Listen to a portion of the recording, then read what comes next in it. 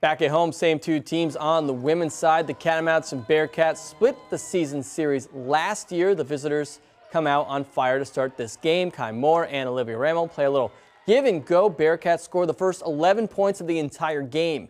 Back come the Catamounts, though, thanks to Hanna Crymble. Josie Larkins a little strong off the glass. Crymble there for the putback, plus the foul. Next time down for the Cats, exact same result. Crymble earns the hoop.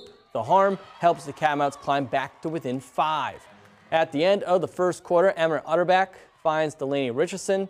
She's going to pull the trigger from long range and connect. Time runs out. Catamounts take a 4-point lead into the second. Bearcats respond with a run, but had trouble stopping Crymble all night. The senior captain pours in a game-high 32 points, including this 1-and-1. Vermont needed every point as the Catamounts hang on for a 3-point win.